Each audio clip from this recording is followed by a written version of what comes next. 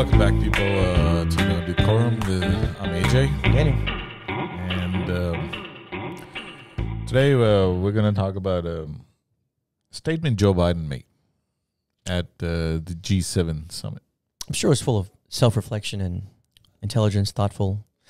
Anyways, what did he say? It was thoughtful, all right. Okay. Yeah. Intriguing. Tell me more. It made me think anyway, that's for sure. Yeah. He said he was talking about Russia and how Russia is meddling with other countries and they're trying to overthrow their governments. Right. I heard they do things like that. And he said, what if United States had committed those things? And everybody knew it. What would it be like if we engaged in activities that he is engaged in? It diminishes the standing of a country that is desperately trying to make sure it maintains its standing as a major world power.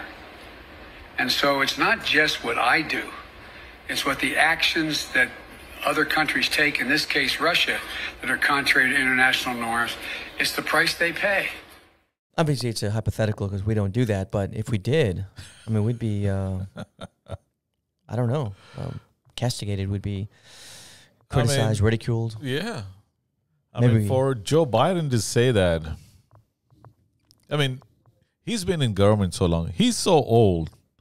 He was there when CIA was formed. He was. He sure was. Whether the OSS became the CIA and yeah, he. It was. I mean, and for him to say this statement, I think is just the dumbest thing ever. It's the dumbest thing ever. Either he's just dumb or he's really suffering from dementia. Or he's crazy like a fox.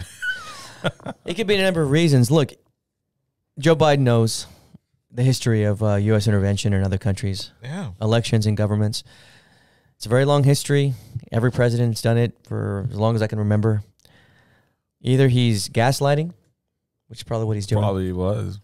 Or he's just trying to put pressure on Russia. I don't know what he's doing, actually. Or maybe he forgot. He could actually have forgotten that. I don't probably, know. I mean, that's the best excuse that I can come up with.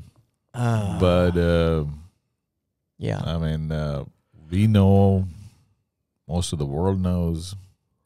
We have books out that have documented these things.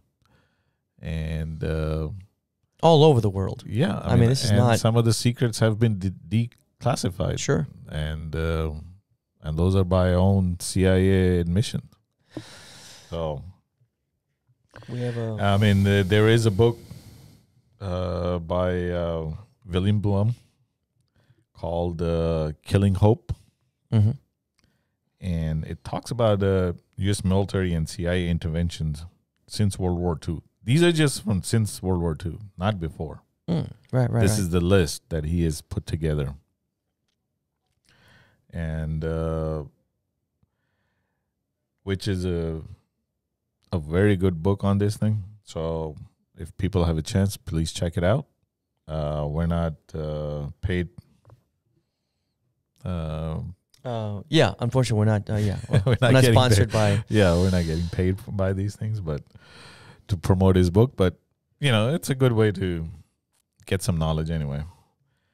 And he has put a list together. Not even a full list. It's just I'm sure there's more to it. Yeah. So I'll name some names and then you can comment on that. Okay. We'll start with China. So China is on there. Sure. Albania is Germany.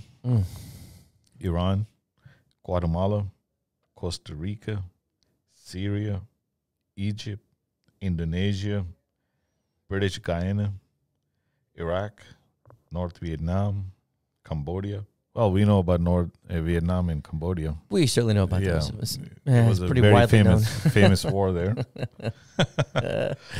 Laos, Ecuador, Congo, France, of all places. Imagine that. Yeah. In the 60s, right? Aren't there allies? Well, allies are, it's a loose term. Okay. Brazil, Dominican Republic, Cuba. Well, Cuba is obvious. Yeah. Bolivia, Indonesia. And we supported Indonesia at one time. Suharto. Yeah. After 1965. Yeah, Ghana, Chile, Greece, Costa Rica, Bolivia, Australia.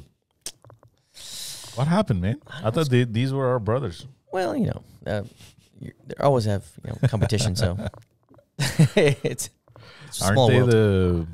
the prison colony just like United States? Yes, they were. And they also eradicated the population that was there. Yeah. So that's Okay. All right. Zaire, Portugal, Jamaica, Seychelles, Chad, Grenada, South Yemen, Fuji, Libya, Nicaragua, Panama, Bulgaria, Albania, Iraq. Iraq keeps coming back for some. That's interesting. Yeah. Afghanistan, Somalia, Yugoslavia, Ecuador, Afghanistan again, Iraq, Venezuela, Iraq back again. So Haiti, Somalia, popular spot. Honduras, Libya. For some reason, Libya comes back again. Syria and Ukraine. And Ukraine is just right. 2014. Yeah. I imagine that. Well, so these are all countries where we helped develop their infrastructure, and is that what's going on here? We invested in their infrastructure and we build schools actually, and roads and hospitals. That's what was going on, right? Yeah. Well, that's good. Obviously, we're the altruistic country. Yeah, not like Russia. No, we were. They were not agreeing with our policies. That's what it was. Okay. Yeah. I was pretty close. Yeah. Iran wanted to use their oil resources for betterment for their own people, and we're like, no, Exxon needs profits. Yeah. Yeah.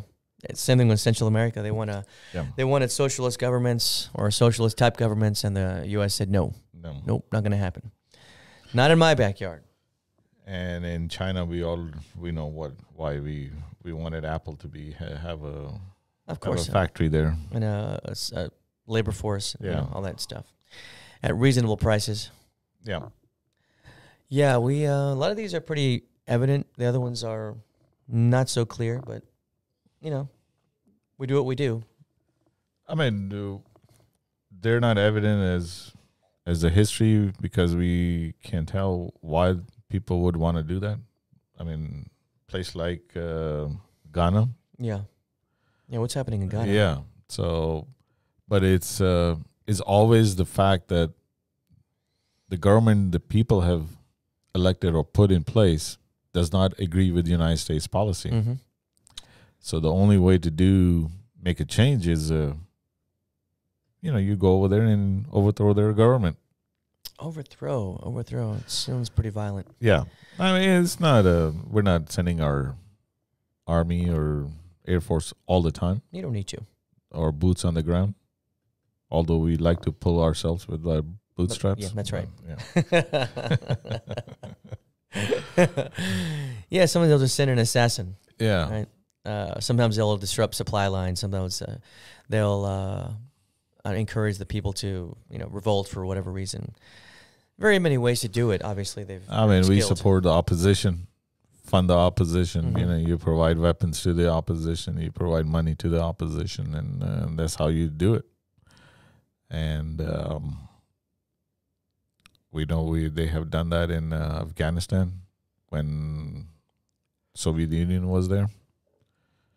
That's right. We send weapons to Al Qaeda and Taliban. And we have done that in Iraq with the Northern Alliance, which are Kurds. Good people. Who were fighting Turkish at one time, and we supported Turkish people. When they started fighting Iraq, and we supported Kurdish people. It gets a little complicated, doesn't it? It's a little... You have to have a little bit of schizophrenia or something. Yeah. Compartmentalized. It's the same people, but depending on who they were fighting, that's how we support it. Enemies or allies. So. Yeah. Yeah, so it complicates the issue, obviously, and our credibility in the world gets diminished. And so him making statements like he makes makes us look foolish. I mean, it's just, that's why, the other countries come back and say the United States cannot, even stand on the ground of saying human rights, because that's right. We have very bad record of that. And when they did a poll asking several countries like what the greatest threat to world peace was, they said the U.S. Wow. For the reason that we just described. Yeah. So, interference. Yeah, anyways, that was interesting. I don't know if that was a power move by Joe Biden to see the response, or he forgot, or... It was just the dumbest statement, that's all. Yeah, but it was prepared. Yeah. Prepared statement. Somebody prepared that statement. He read it. So anyways, I'm sure... I'm sure he'll make some more. So. Yeah, so it'll be in the next news cycle.